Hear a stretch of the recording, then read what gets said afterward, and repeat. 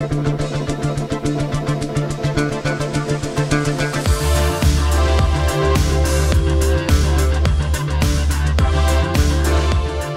of Freedom, directed by Alejandro Monteverde, is a brave exploration of a dark reality, which is child trafficking. How does that make you feel, giving a child his freedom? I was compelled to go see this movie and give my take on it because I did a short film on the same topic a few years ago. And exploring this topic makes us realize how dark and evil this world can be. How many pedophiles you got?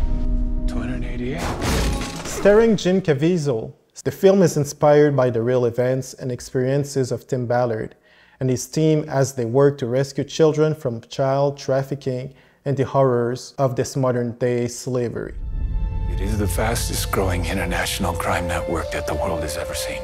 The movie starts with a captivating establishing shot, framing an innocent child as she sings a song that we could think as a reference to the film title, Sound of Freedom.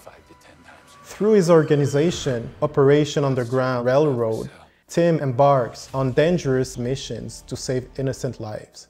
Caviezel portrayed Tim Ballard in the movie, bringing his story to the big screen and highlighting the critical work of OUR in addressing the global issue of child trafficking. Jim Caviezel delivers a powerful, emotional, and convincing performance as his dedication to the role is. The film does not shy away from depicting the cruelty and brutality of this underground world. It is a call to action and a plea for society to acknowledge and combat this grave issue. The film pays tribute to the real-life heroes of Operation Underground Railroad, who risked their lives to rescue enslaved children. It highlights their unwavering commitment to making a difference and showcases the importance of organizations that fights against child trafficking.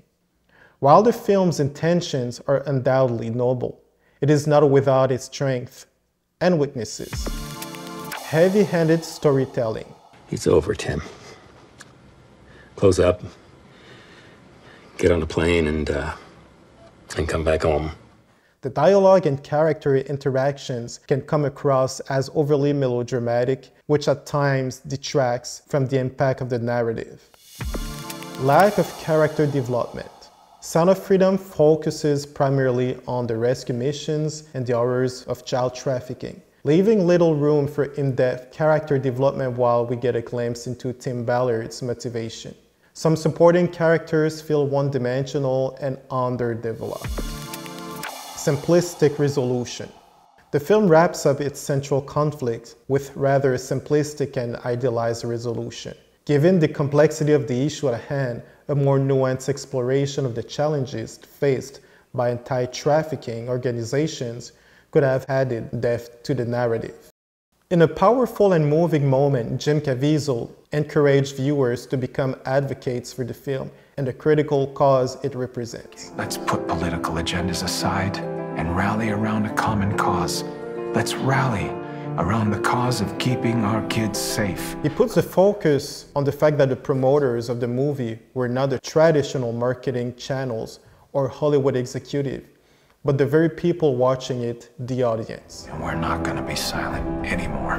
We need to shine such a bright light on this issue. Sound of Freedom was shot 5 years ago, and they were not able to put it on big screens specifically because of all the challenges Hollywood have put in their way. So thanks to the large parts to the dedication and persistence of those involved in the project.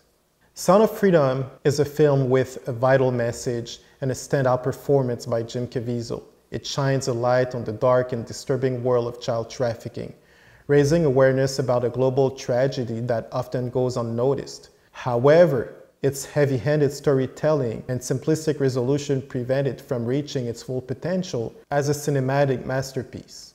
Thank you for watching. If you like this review, please don't forget to like, share, and subscribe.